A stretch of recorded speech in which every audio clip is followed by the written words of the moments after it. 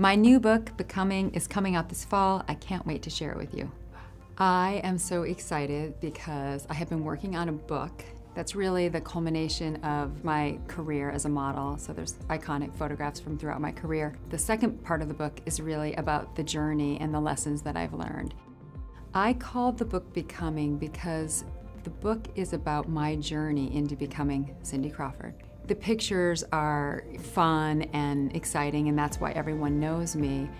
But the lessons I learned along the way are universal, and that's what I want to pass down to my children. There are things like learning to say no, or setting your boundaries, or taking chances. And when I page through the book, each picture for me is a story. It's a day. It's the relationship that I have with the photographer, the hairdresser, the makeup artist. I've worked with so many incredible photographers, and each one taught me something.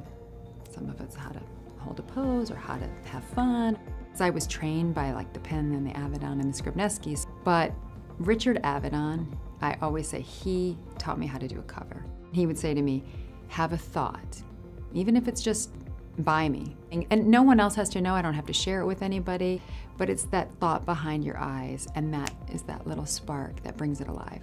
I never saw myself as a muse necessarily of any photographers. I mean, I certainly had people that I worked with a lot, but I never had like that total like muse-like relationship. But after doing the book, I was like, you know what?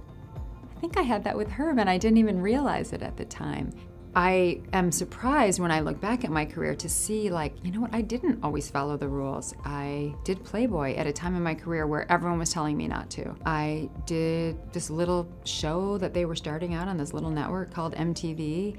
I straddled Katie Lang for the cover of Vanity Fair, and it really made me realize the power of an image. Beauty, to me, is really about two things: confidence and passion. You carry yourself a certain way. You trust that what you have to say is interesting. You offer, you're engaged. That is beautiful. The other part is passion.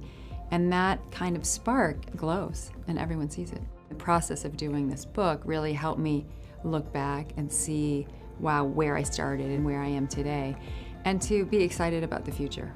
My new book, Becoming, will be available from your favorite bookseller on September 29th.